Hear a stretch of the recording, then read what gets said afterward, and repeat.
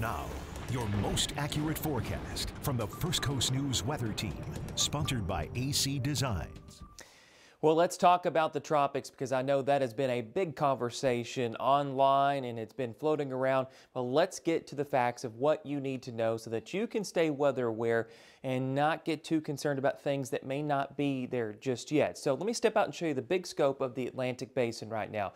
Anything from Franklin eastward back towards Africa, there is nothing that we have to worry about, including Franklin. We've got to talk about what's happening in the Gulf. That's our main focus over the next several days here as we're watching an area disturbance, a wave here in the Bay of Campeche on the northwestern side of the Caribbean Sea here. That's the area that we're going to be watching over the next couple of days as the environment, based on what I've looked at, data from the National Hurricane Center, is showing that would be favorable for continued development. Right now, over the next few days, there's about an 80% chance that this forms into a tropical feature. Now watch what we're going to be looking at with Futurecast here. We're going to be looking at two different pieces of data.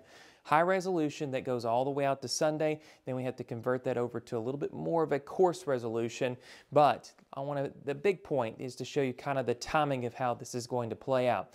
At this point, we're looking at all the way into Sunday. You notice there's not a lot of movement with this system.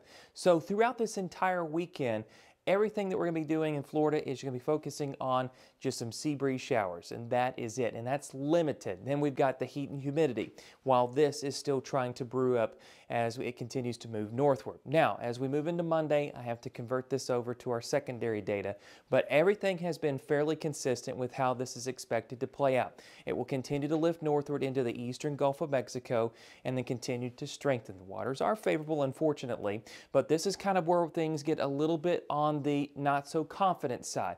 We're still seeing an increasing likelihood that a possible tropical storm will be developing here. To the strength, we don't know yet, but as far as the way it will track, the core of this system has an area either into the western end of the Panhandle or even along I-4 near Tampa back up towards Orlando. So that is a large scope that we still haven't narrowed down quite just yet. But even then, don't focus on the core so much, but just note that we're likely seeing this as a trajectory of what may play out towards the middle of next week. That's the target time frame that we're looking at.